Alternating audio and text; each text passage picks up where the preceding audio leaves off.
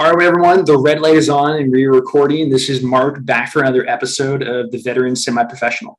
So this is the show for you if you're trying to figure out what do I do with my hands once I can put them back in my pockets, I can grow my beard and start putting on these things called civilian clothes. This is the show for you.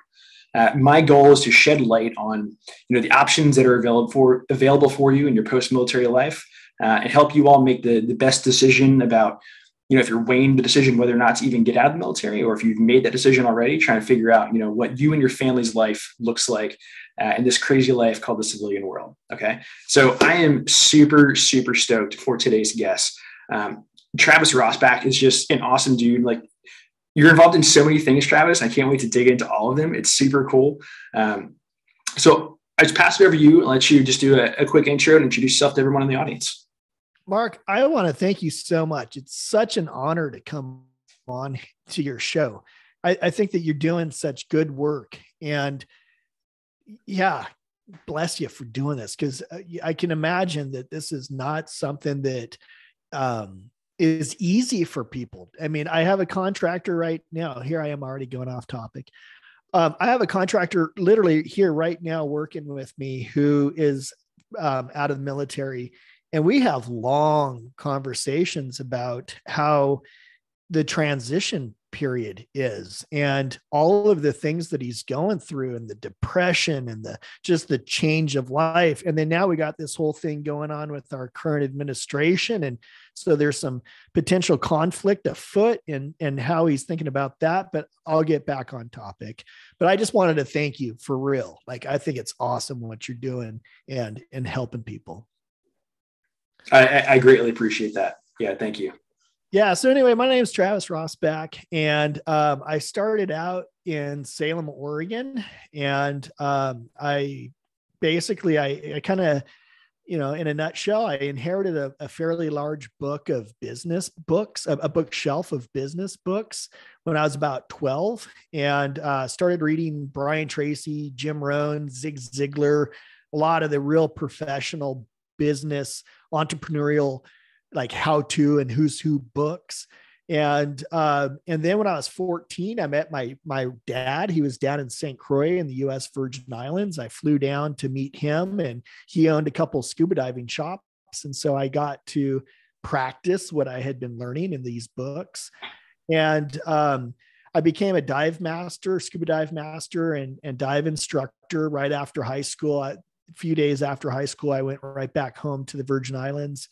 Dive master, dive instructor. Then I got my captain's license, U.S. Merchant Marine captain's license, spent some time on scuba diving boats, parasail boats, yachts, charter boats, all kinds of things. Not fishing boats. I'm not a real big fishing aficionado. But yeah, I spent a lot of time on a lot of boats. And then one day it just kind of like struck me in the back of the head, you're a pilot. And so I kind of dropped everything and I just walked away from a really well-paying job. And I was in need of something next. And so I became a pilot, started flying for Seaborne Airlines, St. Croix, St. Thomas, and Puerto Rico. And then got kind of tired of that and moved up to Florida and became a jet charter pilot, predominantly in Lears, Hawkers, Falcons, things like that.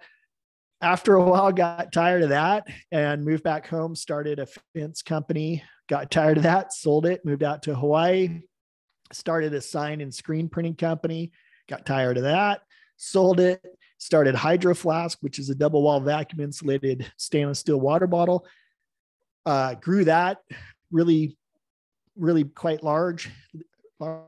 Is it large or largely large? It was fucking massive.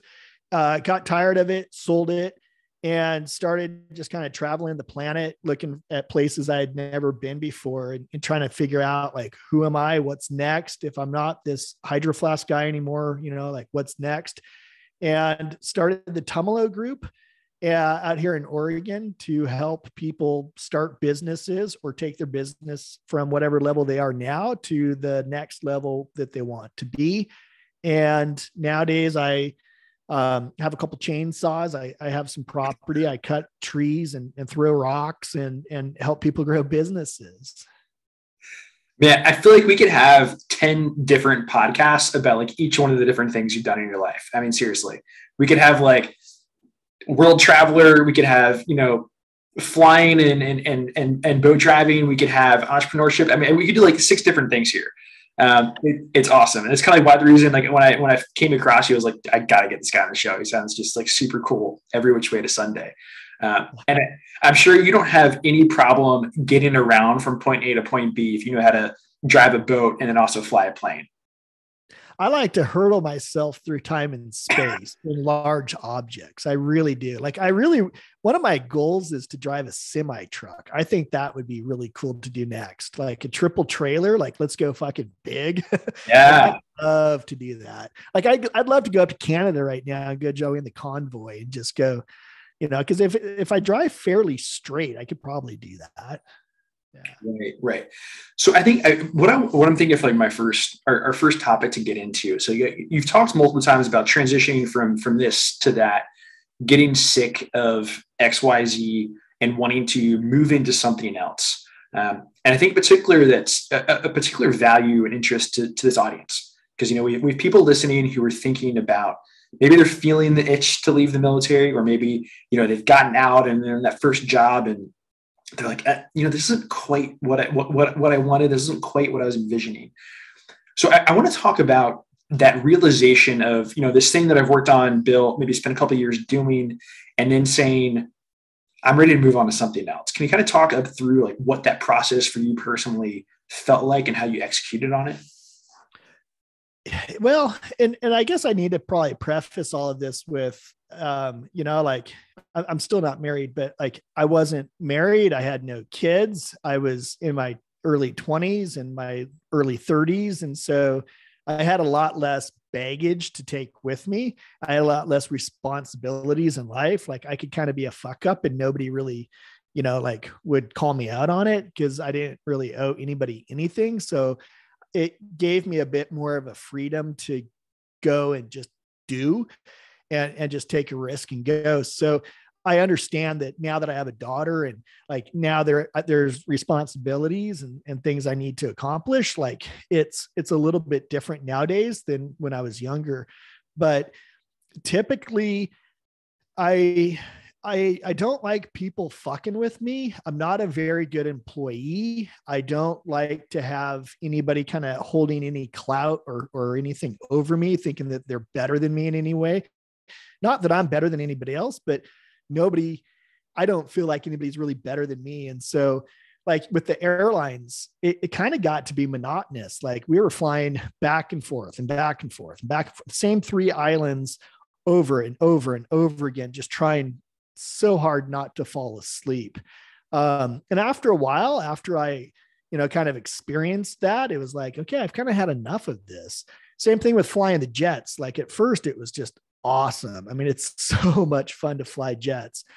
And yet after a while, it just kind of became a glorified taxi driver and, a lot of responsibility, a lot of fun and a lot of learning was taking place, but I always had a real longing for entrepreneurial endeavors.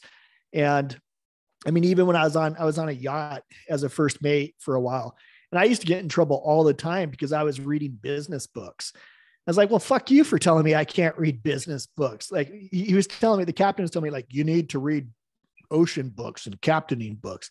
Like I already got my license. Why do I need to keep reading ocean books? Like Moby Dick, no thanks. I'm ready. I want to read Zig Ziglar. So, yeah. So fun facts for you. When I was a kid, I think my mom had at least like 1 or 2 books of Zig Ziglar on tape. And I used to beg her to play them in the van on the set when we would drive around. Like 5-year-old me sitting in the back seat being like, Mom, Zig Ziglar. For whatever reason, it just like, I just loved it. I don't know. It was his voice or something. I had probably no idea what he was talking about, but I just like loved it. And so whenever I hear people say Zig Ziglar like that, I just immediately go back to sitting in my mom's van on the way to the grocery store, like listening to Zig Ziglar. That's so cool, Mark. That's an awesome story. Yeah. I'm sure a lot of that like really set in too, even if it was just subconsciously. I'm sure even now today, you're executing some of these Zig Ziglar-esque moves even unbeknownst to you consciously. Right. I'm sure like the sweeping hand came in there somewhere and is moving me, on the board in some way for sure. Yeah. No, and it's funny you're talking about having this kind of person who's over you and has that dominion over you. I just saw this meme the other day, and it was like the idea of a boss is so ridiculous. Like there's this other adult who says you have to do this, and if you don't do this, then I'm going to punish you. And it's like, what? How is that? How is that a normal dynamic in like as a human being? Yeah. And I felt that in school even too. It was like, the bell rings at 2:45. I'm not staying after school for anything. You're not putting me in detention because at 2:45, contractually, our time is up. Like I'm done here at 2:45. And so I'd have to spend most of my detention in school detention as opposed to after school detention because they knew that there was not a possibility that they're going to hold me in school after the bell rings because like by law, my contract is up at 2:45. And I guess that always kind of just like, and I had a stepdad who is Vietnam vet, Agent Orange, drugs, alcohol. It was rough. I mean, it was really, really rough. He did not want to be in Vietnam. He did not want to get Agent Orange. He did not want all of that to happen to him. But unfortunately it did. And he kind of didn't know how to transition back into civilian life, and drugs and alcohol were kind of his, how do you say, crutch maybe to get him to sort of get through his days. And he took a lot of that anger out on me. And at the time it was extremely difficult. It was awful. But in hindsight, he kind of put in that, I won't even say kind of, he absolutely instilled in me that Marine Corps, you fucking do it until it's done. You only do it once, you get it done. You don't have to do it twice. You don't do it all the way, you're going to have to do it twice, 3, 4, 5 times. I'd rake the backyard leaves. He'd come home drunk and high and whatever out of his mind at 2:00 in the morning. And if there was 2 leaves out back, he'd drag me out, throw me out back in the ice and snow and make me pick up those 2 leaves and start all over again. So I always learned like, it's better just to do it right the first time than to have to do it at 2:00 in the morning when it's snowing. So that was a little tangent there. Something I personally have found myself doing a lot too, like that mentality of kind of do it right the first time is not even necessarily, well, part of it I think is like doing things 100%, but then also slowing down and doing things a little bit more deliberately. For example, last night I was, recording a podcast and I was putting away my headphones, and I kind of just like absentmindedly like wrapped the cord around the headset real quick.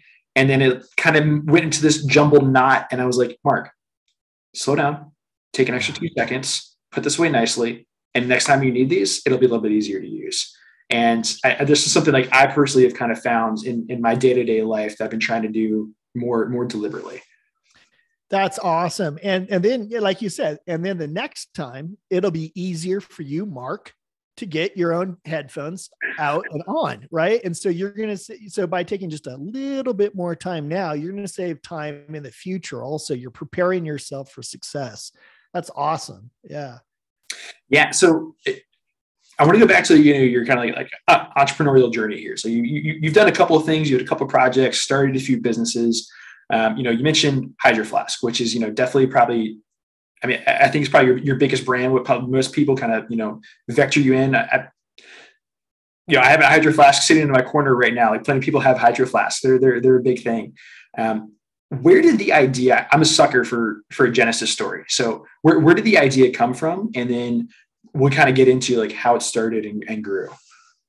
Yeah. So the idea was I had a sign company, a Wahoo Signs and Screen Printing. I had a partner at the time, one of my ex-girlfriends, and like it was kind of a combination of a few things that that came together all within this, this time realm. One of them was I got a magazine for screen printing supplies in the mail. And they showed a picture of this little aluminum water bottle with this little screen printer, and you could like hand screen print a water bottle. I was like, well, that's interesting. And for some reason, like I kind of geeked out on it. I was like, well, that's kind of cool. I told my brother about it and he's like, no, I'm not going to start a water bottle company. That's stupid. I was like, okay, forget it. You know, like I got the sign company. I'm doing okay. I don't need anything more on my plate right now anyway. And then about, I don't know, time units later, a week, a month, whatever it was later, I was downtown Honolulu running some errands. And when I was a pilot in flight training, I worked when I was in college, I guess I could say, I did a lot of rock climbing, and I worked at a rock climbing rock climbing store, Red Point Climber Supply. And so I knew Nalgene water bottles, these plastic water bottles is what we need. Like I was watching the plastic wash up on the beach in front of our house every single day. And scuba diving would see plastic everywhere, single-use water bottles, slippers, or flip flops, toothbrushes, combs, all this shit, just plastic everywhere. And so I went in to go get a plastic water bottle because that's just what we had then.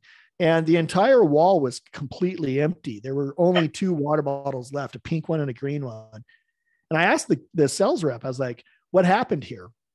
And he said, well, we're not really sure what it is, but there's this stuff. The owner's French. She saw this article when she was in Europe last time about this chemical that's maybe not good in plastic. So as a preliminary or as a precautionary shit, I always forget the next word. As a precautionary measure, we pulled all of the plastic water bottles off the shelf. And so I was like, well, who's going to fill up the shelf? Who's going to fill up this wall? And he said, nobody. There's nobody else to do that. There are no other brands. And it just came out of my mouth. I will do that. And I said it, and he laughed at me. And in that time span, I saw 10 years or so down the road of myself speaking on stage about a successful water bottle brand. And it freaked me out. I was like, holy hell, what just happened? And I just kind of looked at him and I just kind of was like, okay, dude, like, you don't know, but I've already done it. Like it already is. And so that's kind of how it started. And then, it went from there. I love that. I think there's such a great lesson in someone saying, I don't know what to do here. I don't have a solution. I don't have an answer. And then you as an entrepreneur just kind of stepping in and saying, I've got it. I've got your answer. Even if you don't have jack shit in the background, you don't have a single water bottle. You don't have like a manufacturer, nothing. You're like, I see problem. I know solution. I'm just going to figure it the fuck out. Yeah. Yeah. Well, and that's exactly what it was. I had even when I said it, I left kind of shaking my head going, fuck, Travis. Like, why do you say shit like that? I don't typically say shit like that. I don't lie. Like, I don't know why that came out. I went back to the sign company and I always like to employ people who are younger than me so that I can know kind of like what's hip and cool and trending. And so I asked one of them, I said, hey, what do I do? And she said, oh, you got to get this aluminum water bottle bottle. It's the best. It's the best in the world. It's just awesome. So I did. I bought one. It was stupid. The mouth was too small to put ice in. I couldn't put it in the freezer. It dented easily. I looked inside. They had this gold liner that flaked off. And I called them and I asked them, I said, what's this gold liner stuff? And they were super rude and just not very friendly at all to me. Like, get out of here, kid, you're bugging me. And I was like, yeah, this has got to happen. So I called my brother and asked him. He just started working at REI here in Bend. They just opened. And he says, hey, there's this metal water bottle company. You got to get it. It's the best in the world. It's just awesome. So, okay, there's 2 different brands. One I don't like. Well, there's 3. One got pulled. One I don't like. And the third one, I tried it. It was single wall. I took it out to the beach to go surf. I'd come back in. It was too hot to drink. It burned my tongue. It dribbled all over my shirt. Like, it was just stupid. And it was like, okay, this is legit. Like, this is a need. I need a better water bottle. I can imagine other people might want one also, but I want a better water bottle. That's awesome. Okay. So I think that in starting a new business, there can be particular challenges when it's a physical product, right? So if it's if you're doing something online, you can find, no code apps, and you can kind of sit in your room and look at a computer and kind of start hacking away and make something happen fairly easily. Right. But making physical things is a different process. So how did that look in like connecting with the manufacturer, finding someone to like design the bottle you wanted? Talk to me through like the product development piece of like how you kind of made something you were proud of. Yeah. So at the sign company, we had a client who would sort of take these field trips over to the Canton Fair in China. And at the time it was called Canton. Now I can't remember what it's called, but it's a different name because it's no longer Canton. But basically the way he described it was just this massive, massive area that all of the who's who of factories would come together and basically sell themselves to the world. They'd say, look at our factory, we're better than everybody else. And so you could get electronics, and there would be miles of electronic factories, and you could get hard goods made, and there'd just be miles of metals and plastics and woodworking factories. And I asked, and he would take American entrepreneurs over and kind of, help, the whole process. And I asked him, I'm like, hey, could I come with you? I got this idea for a water bottle. He's like, yeah, no, there's no need for you to come with me. Nobody makes these water bottles. It's just not a thing. It's like, oh, damn. Well, I really want to make this water bottle. And he's like, yeah, sorry, kid. So I found a plane ticket to Shanghai. It was like the cheapest plane ticket I could get was into Shanghai. And I happened to find a factory that they said they made water bottles. So, why not? And I just took off to Shanghai. And this is about 2007, 2008. And I got there and they're like, no, we do plastic water bottles. Yeah, well, I want to do double wall vacuum insulated stainless steel bottles. And they're like, you need to leave. That's not even, you're in the wrong area, dude. But my grandpa had, and I still have it. My grandpa had this old ass thermos that was super heavy. There was glass inside. It stinks. It's not easy to use. It's just super heavy. And my thought was like, well, what if we take that glass out and put stainless steel inside instead of the glass? Like if we do a high quality stainless, we don't need the glass, which is so heavy. And so I'm in Shanghai and I was like literally like, oh shoot, I only had one contact and it didn't work. Like, what do I do for the rest of the time that I'm in China? Like I'm screwed. And just as I was leaving, this guy came up and kind of grabbed my arm. He's like, well, I'm paraphrasing because it was, not exactly right. But he's like, hey man, I got a cousin who helps people find factories and you should go talk to him. I was like, okay, how do I, what does that mean? How do I do that?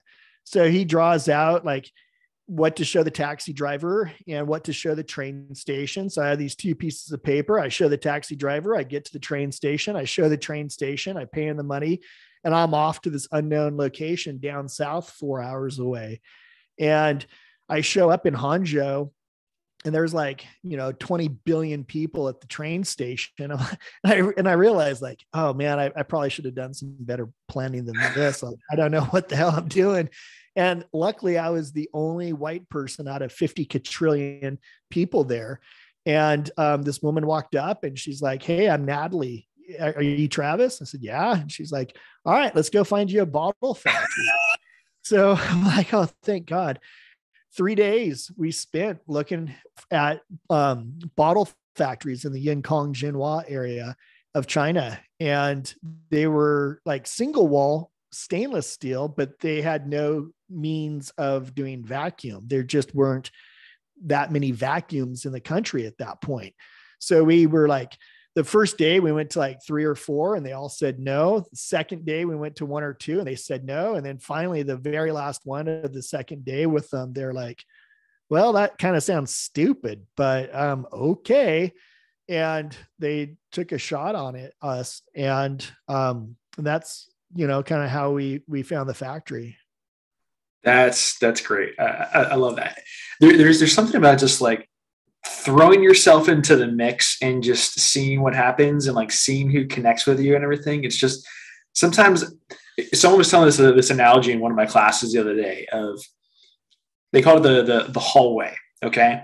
And every door leads to a hallway, but you don't know the other doors that are in the hallway until you just open the first door. But it takes you opening that first door to then see what's in the hallway. Right. And so like for you, like the first door was, get on a plane to go into China. And then that leads you to looking at all these other manufacturers. And then like some guy hears there's this crazy American running around trying to make these stainless steel bottles. Like who the hell does that? And he's like, well, my cousin might be able to help him out. So then like that opens another door. And it's just sometimes like you got to just throw yourself into the hallway to find out like what opportunities are out there. That's a great analogy. That's a great analogy, Mark. I totally like that. It is. It's true. Like, and I'm very inquisitive. Like, I don't mind pulling over to ask for directions, before GPS, right? Because I don't want to waste my time, energy, and fuel driving around like some jackass, like I know what I'm doing. I don't know how to get there. I'm going to ask the guy at the gas station because he probably knows how to get there. I don't want to waste my time and energy and effort. I'm going to ask people for help, and good people help. Bad people, they might help, but it's good to get an average. I found of about 3 people to give an answer and kind of average them out. I like that analogy a lot of the doorways. Yeah. I always find whenever I'm always surprised and just like when you ask people for help, you're in like the human dynamic that's happening, you're going to them and kind of you're like exposing a little bit of vulnerability. You're like, I don't know. I don't personally know. And you look like someone who probably knows. So now you're being vulnerable yourself. And then they are kind of getting a little bit of an ego stroke. Like, oh, I'm authoritative. This person thinks that I know something. I want to help them out because they're making me feel that way. There's a lot of times where we cannot be and are not the smartest person in the room. So if somebody comes up and says, hey man, you're the smartest person in the room, can you help me with this? I think it is just kind of natural instinct to say, yeah, sure, I can help. Or at least I hope it's that way. I'm curious too. So I'm judging based off of how well you pronounce all these provinces in China and everything, that you've done a fair amount of traveling in China and probably done a good amount of business in China as well. Can you maybe talk about some of the cultural nuances in business dealings in China? Yeah, I mean, I've been there a lot. I would need to check the logbooks to see exactly how many times I've been there over the last couple of decades, but I've been there a fair few times. I think like China is such a topic, especially now. Like I always feel like I have to be a little bit sensitive to what I say and what I share. It's not like what we see in the mainstream media in the least bit. I would say that the mainstream media probably tells us about 150 to 170 degrees off of what's actually going on and what it's like. I remember like one of the first like, holy fuck moments when I was in China was I go out not with Natalie and Michael, but I ended up meeting this other couple who said they kind of did the same thing and they could help me find a factory. And I won't say their names, but this guy and this girl, and they were kind of partners in business and in kind of partners in life. I wasn't really sure how that worked, but one time we were like out at dinner and we went to the fanciest, nicest restaurant at the time. Like it was they were so excited to go to this restaurant because they didn't have the money typically to go there until like Travis shows up. Now they have to impress me. And I walk in and it was like live turtles and live fish and live eels. And there's like, it smelled like just like seafood and animals. And there were, chickens squawking and feathers flying. And like, this is the nicest factory or nicest restaurant. So we get this very VIP special, nice room.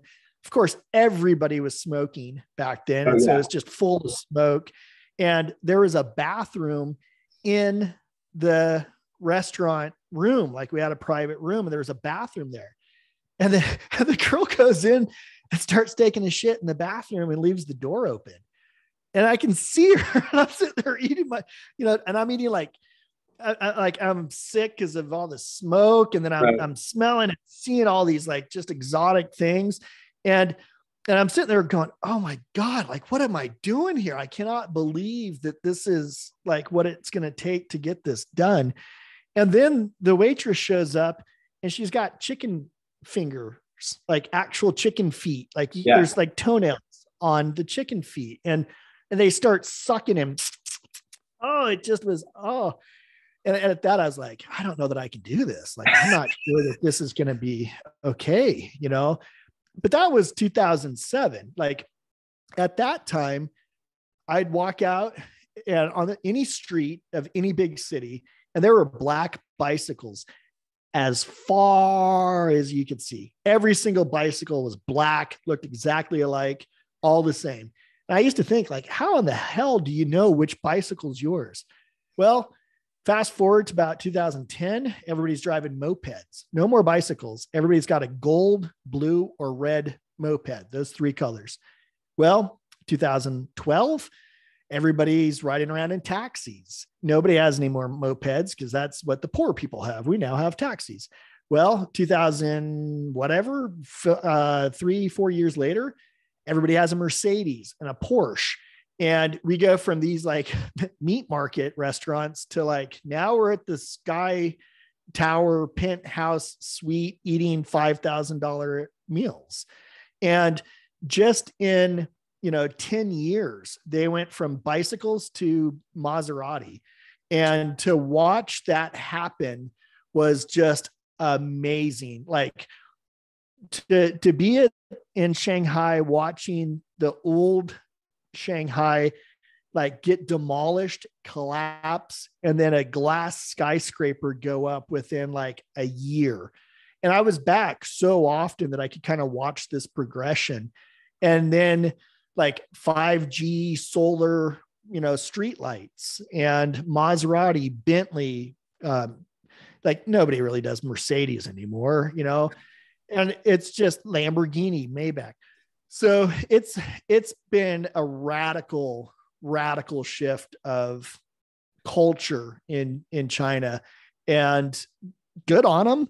But at the same time, like I have a lot of family members who, are not driving Mercedes, right. And so it's always kind of one of these like dichotomies of my life where it's like, fuck, well, that's cool though. And that's cool though. And that's cool. And that's good, but fuck, and so it's been, my relationship with China has always been very tumultuous, I guess. But at the same time, I really like, I've got some great friends. They're almost like family at this point. And I really root for them, I barrack for them. And yeah, but it's going to be interesting to see how this all goes down with our current set of shit we got going on with Taiwan, with mainland, with Hong Kong, with everything we got going on the planet right now.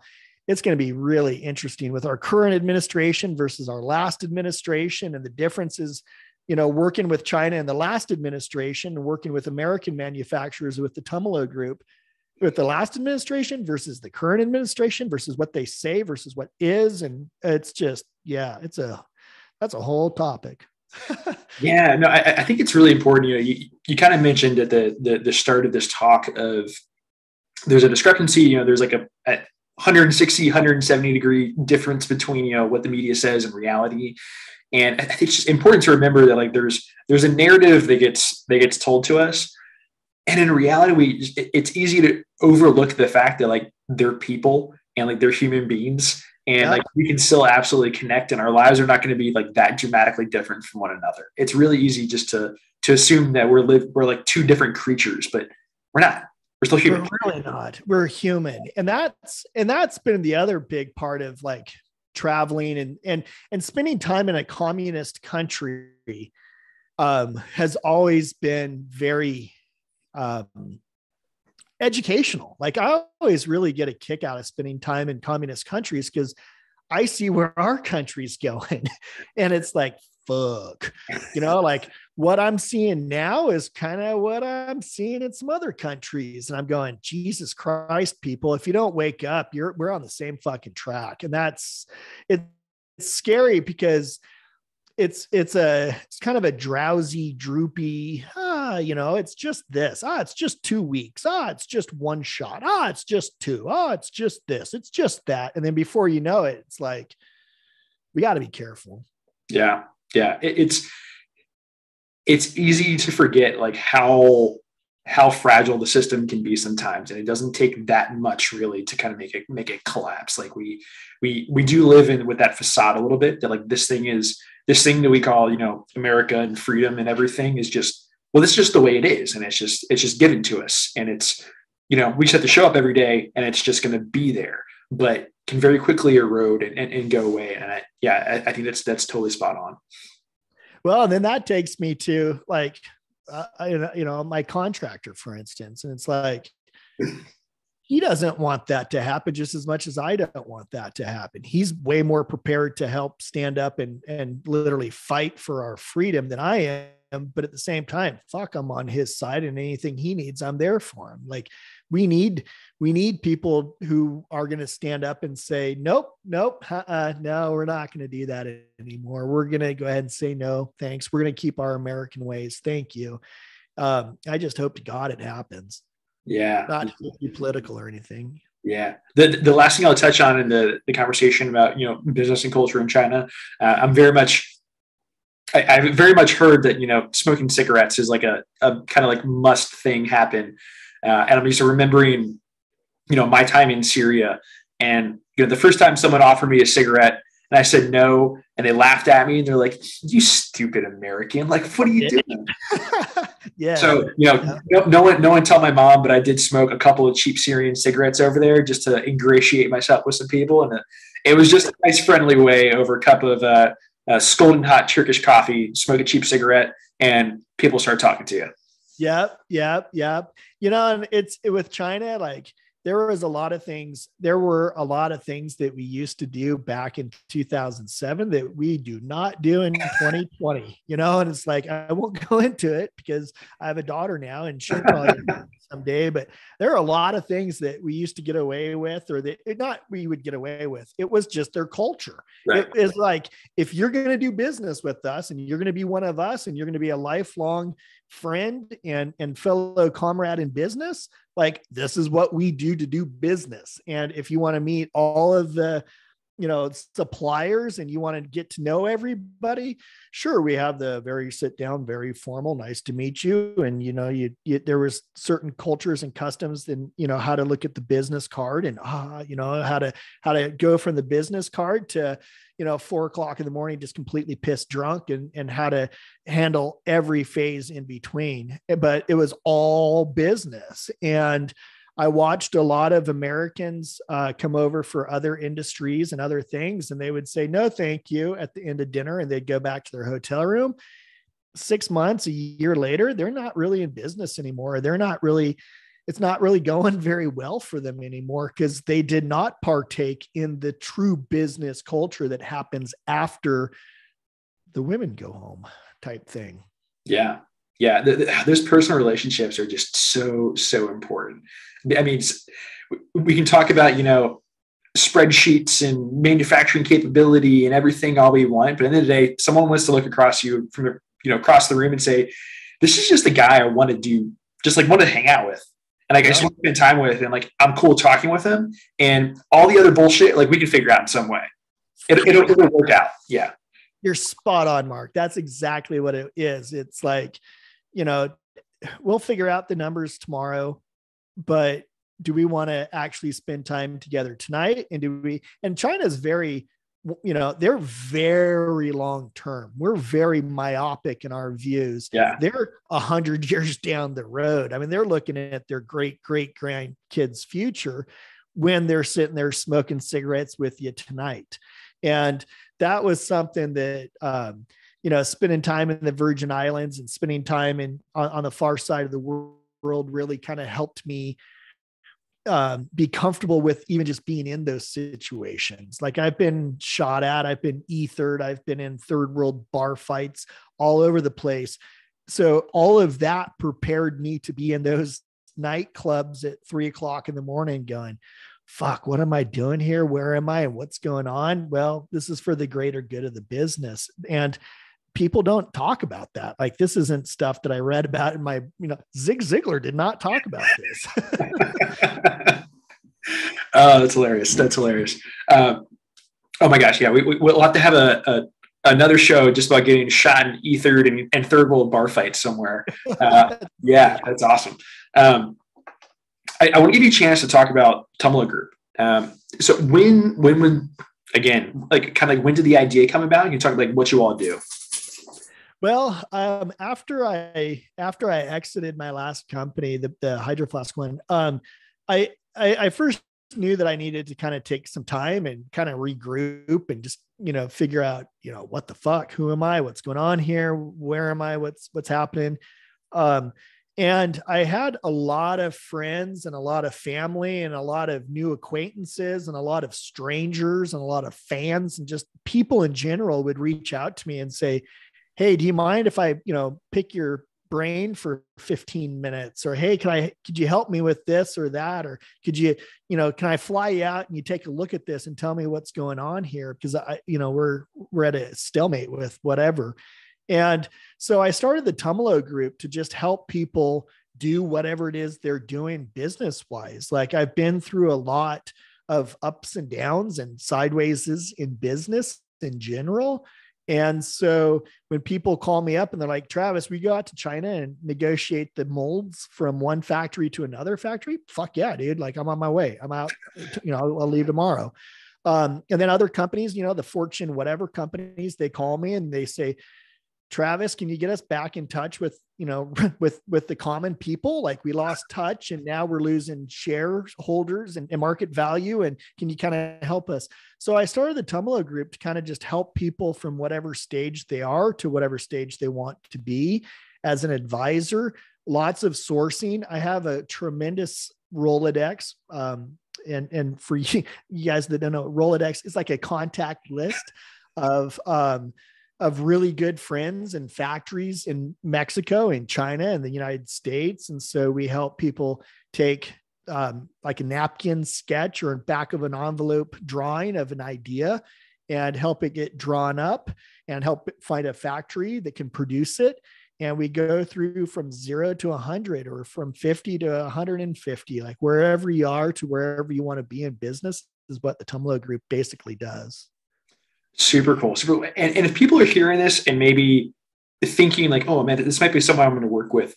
How do you all work with, especially maybe like very early stage? Is it, is it like charged by the hour? Is it, take a certain percentage? Like, I'm just kind of curious what the compensation looks like for, especially something very early.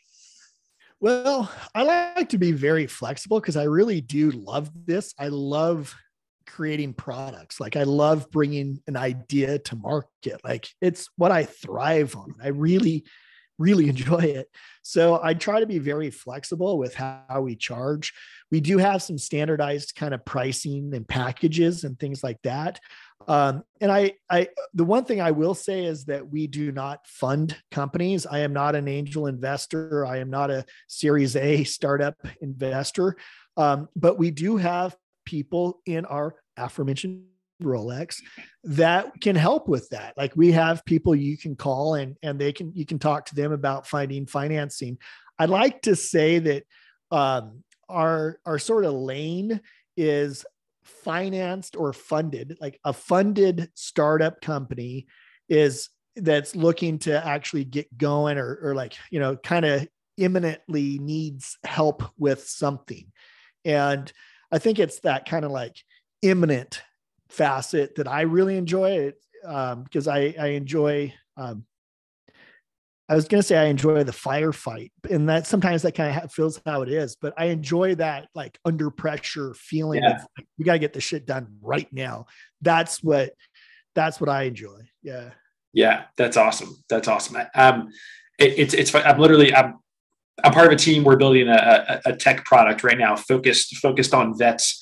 And we're probably going to do like a soft launch here in about 2 weeks. So I'm recording this into January right now, and like feeling that pressure and like it feels awesome. I love it. Yeah. It feels like you're alive. Like you got a purpose, you got something to work for, you got something to do. Yeah. You know? It's not like, oh, I got to go mow the yard, I'll do that eventually. It's like, no, this shit's got to get done right now, or else there's going to be some serious ramifications to my inaction.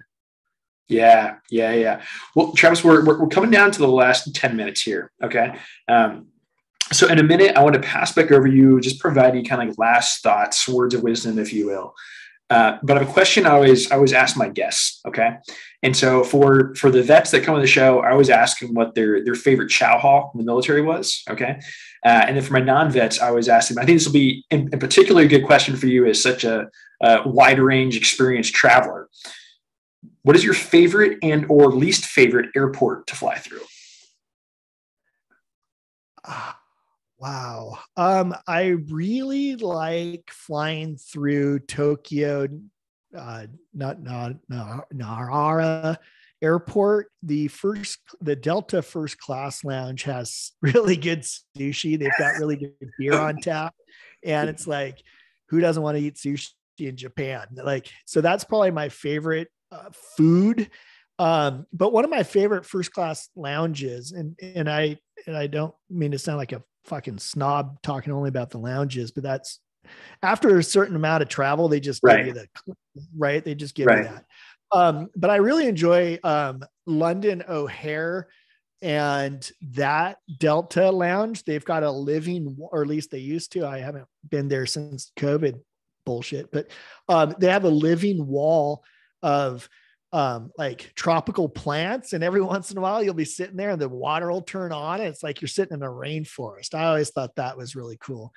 I would say my least favorite airport was probably well, I don't know that it was my least favorite, but I remember my most eye-opening airport was in Venezuela, and that was the first time I saw like big ass fucking rifles up in the torrents inside the airport. Like those men have guns and they're ready to shoot just in case.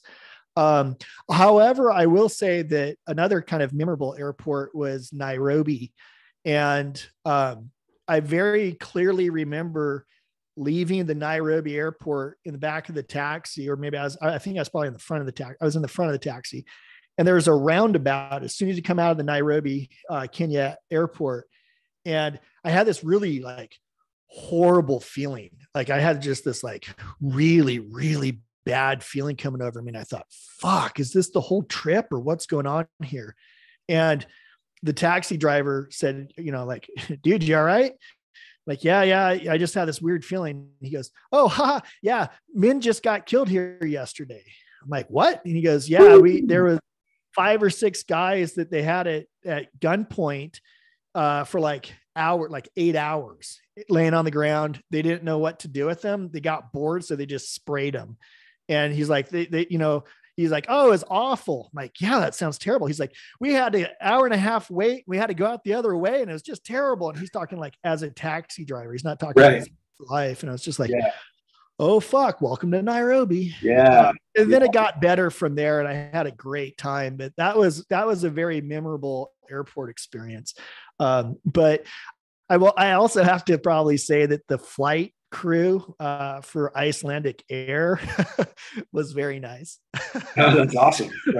That's good to know. Well, Travis, this has been an absolute pleasure having you on, man. This has been a ton of fun. I didn't even think we were gonna like have such a long conversation about business in China, but so glad we did. That was awesome. Yeah. Really appreciate you coming on the show and just being able to share some awesome stories and some great insights for this audience. So I just want to pass it back over to you. Any last thoughts of this crowd who is, maybe still in the military, thinking about life afterwards? Maybe they recently got out and they're maybe still trying to put some pieces of the puzzle together. Of anything you want to say to them? God, I feel completely under knowledged. I mean, like, I don't know that I can give advice. I mean, it's such that's a big thing. Like getting out of the military, I can't even imagine being in the military right now in this day and age, January of 2022, with everything that's going on. I don't want same time, can you hear me all right? Yeah, it sounds like maybe your mic unplugged or something. I don't know why it does. Oh, no, you're back. You're back. You're good. I would say that basically, like, yeah, it's tough because I don't want to recommend getting out of the military because we need good military folks. And I can imagine that people who listen to your podcast are very intelligent and they're very on it and very good people. So I don't want to, like, I want to be protected. I got kids, like I got a daughter. But at the same time, like, there can be a very real good life outside of the military. And I just wish you well in whatever you choose to do, if you're thinking about that. Yeah. No, I appreciate that. Like, that's kind of very much the sentiment that I try and bring across of, I want to show people options and give them tools to make the best decision. If that decision is to stay in, then God bless you, do it. I loved my time in the Army. I don't look badly on it at all, but for me personally, it was the right decision to get out. And so I want people to know too, that there can be a way to find, meaning and purpose and do something good in your life.